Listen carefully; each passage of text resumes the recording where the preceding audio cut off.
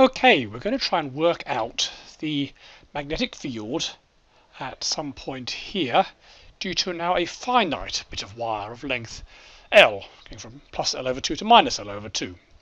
So we're going to use the Biot-Savart law to work out the component due to a little bit here. That's the thickness delta Y. The magnetic field there, that little bit there, produces at this point here. And then we're going to add them up all the way up and down the wire to work out the magnetic field from this finite length of wire, using the Biot-Savart law. Okay, so we'll set our coordinates at 0 here in the middle of the wire. Why not? It makes it easy. So we're going to have this vector r. Which way is the magnetic field going to go? Well, we know the total magnetic field from the right-hand rule goes around like this.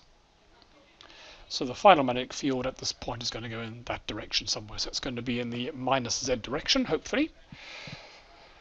Okay, so Biot-Savart law. What is r? So r is equal to the end coordinates minus the starting coordinates. So the end coordinate is x minus 0. Y coordinate is 0 minus y. And z is 0 minus 0. Okay, so that is our r vector. Now the mod of the r vector, the length of that vector from Pythagoras is just root x squared plus y squared. Because minus y squared and plus y squared are the same thing. And therefore we can work out the unit vector. So the unit vector in that direction is just r divided by mod r. So it's x minus y 0 all over root x squared plus y squared. Okay, how about our length element, our delta L? Our delta L is just delta y. So delta L, the little bit of length, that's the vector along the length which the current is going, is just equal to delta y plus a unit vector in the y direction. So we know in vector terms which way it's pointing. So that would be nothing in the x direction, 1 in the y direction, nothing in the z direction.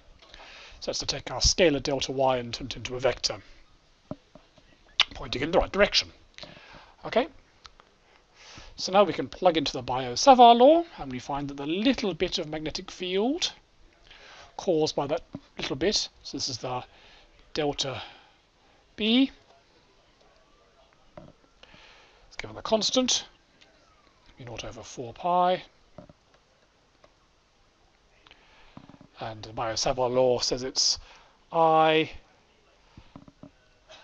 delta L cross product with r hat all over mod r, which is x mod r squared, x squared plus y squared. Okay, so that's mu0 I delta y 0 1 0 all over 4 pi x squared plus y squared cross product with my unit vector, which is x minus y 0 over root x squared plus y squared. Now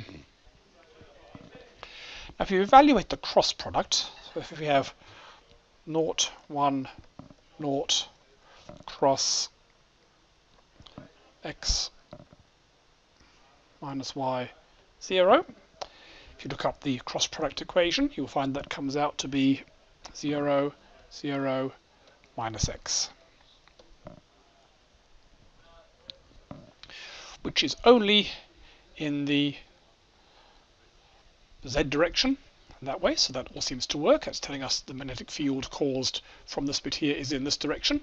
In fact, no matter where r y is, it's always going to point in that direction. So it's going to make adding up a bit simpler because all the magnetic field components at any bit of the wire are pointing in the same direction. So if we factor that all in, we find that the final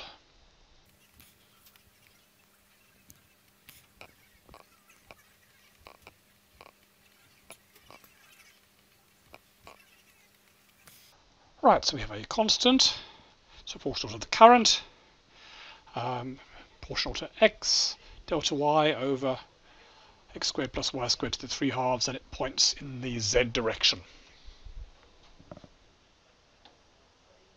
And there's a minus sign in front there to make sure it points the correct way.